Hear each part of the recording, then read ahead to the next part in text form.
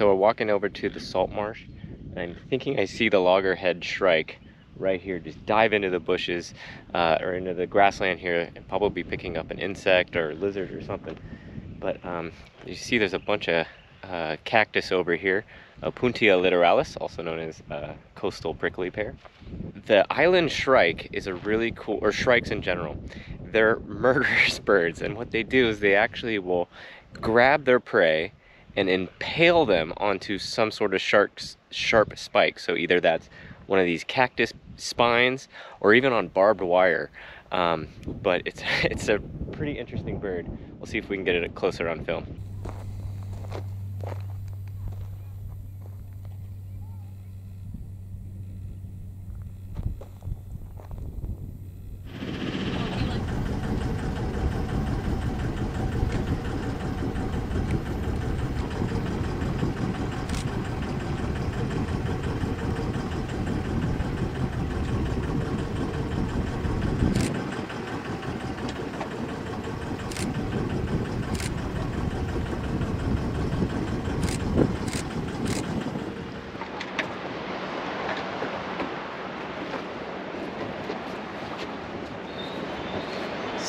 So cool.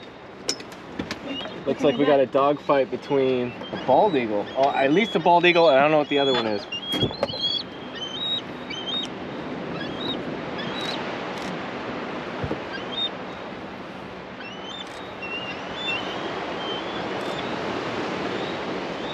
Doesn't have anything. So cool.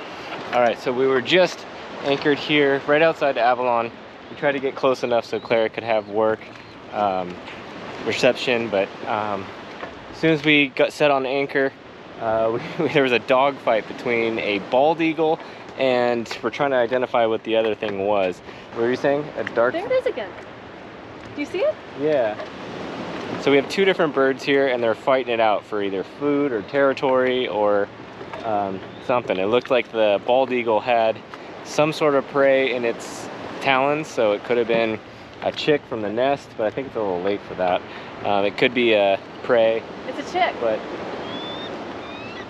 yeah, there's bald eagles right up here along the cliff. Sorry, I'm yelling. Yeah, you're excited. Because they just perched. They're perching together. Hmm? They're perching together. They are? Yeah, look, they're in the tree. Oh. So do you think it's so it's a bald eagle and another eagle, or a bald eagle? I think it's just a juvenile. It's got to be a baby, maybe. Really cool. So bald eagles here at Catalina Island.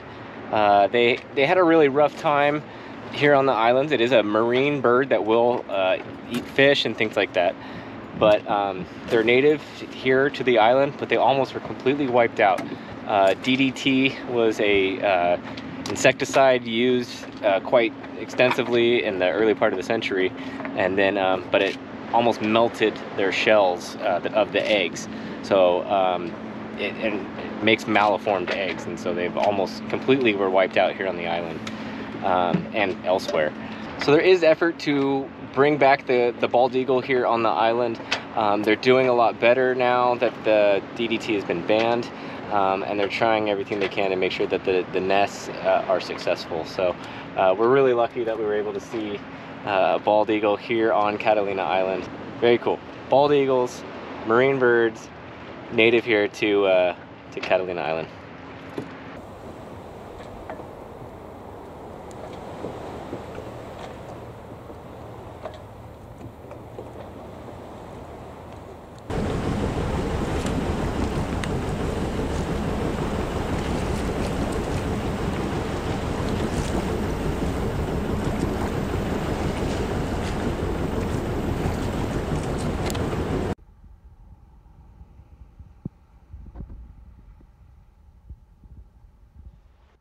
So as we came up a little further, it's definitely this island woodland with this riparian creek running through with fresh water. And I'm trying to be real quiet because there's just a ton of birds in this little location. So I saw some towhees, and I'm trying to figure out what the other little yellow birds are.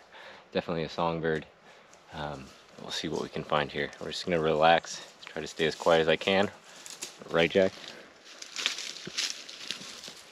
he's not helping, but yeah. So we'll see what birds we can find, and we'll identify them. Really cool spot.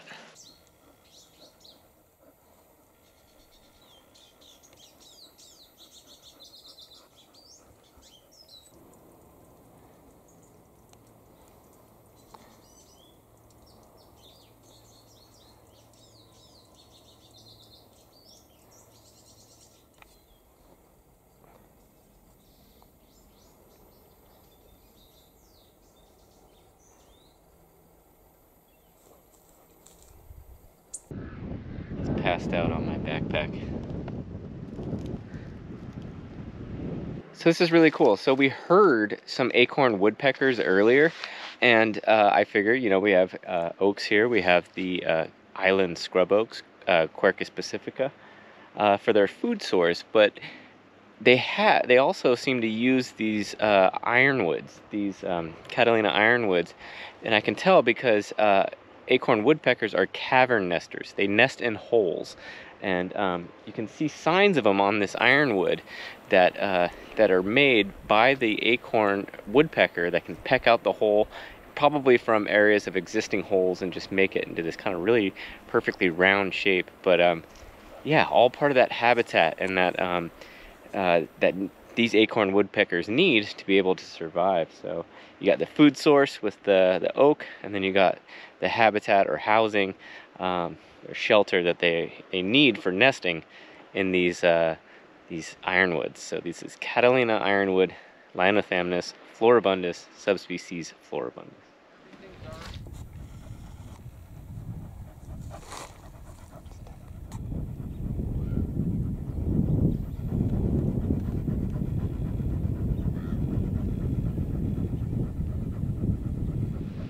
That was cool. So what I thought may have been the island loggerhead shrike, which I've seen here before at two harbors right here in this grassy area, was actually a pair of American kestrels. So these are raptors. They're falcons, really, the smallest falcons in the world. And yeah, they're right here, and looks like they were picking off whatever kind of prey they could find here in this little converted grassland at the isthmus. So pretty cool.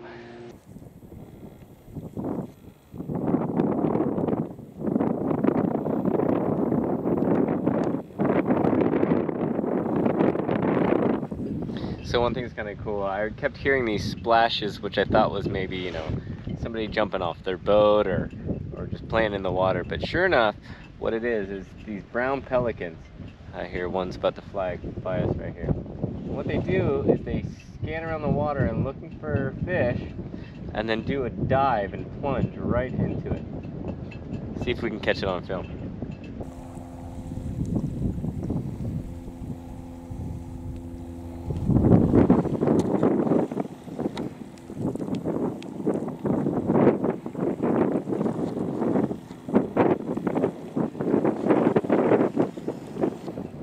Pretty cool.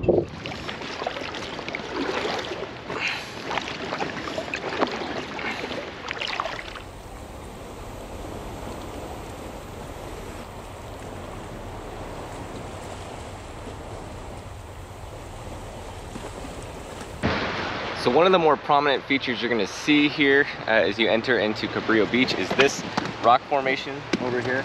I think it's called Little Gibraltar, I'm not sure, but oh, and there he goes.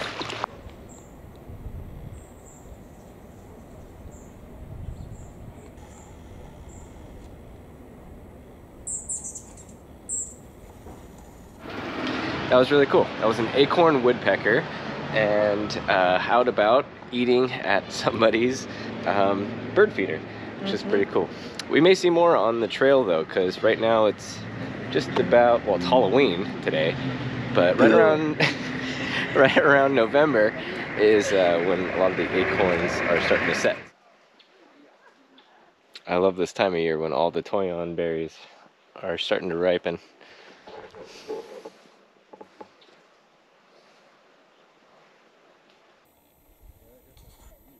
It's pretty.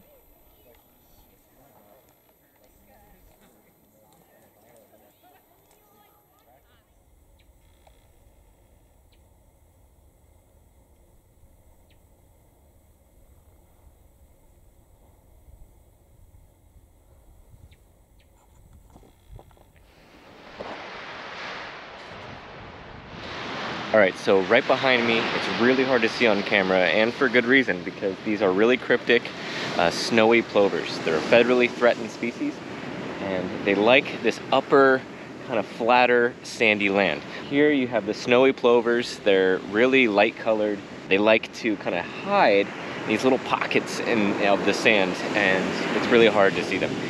Unlike other plovers and other species, these birds, the snowy plovers, do not migrate. So because of that, it's kind of to their detriment, because then what they do is they hang out on these sandy beaches all year round. So come summer, it's the most populated areas where people will come out and you know, use the beach and their habitat. So they have a very sensitive habitat, and other animals and things like that. That's why Jack's tied up right now at the dinghy.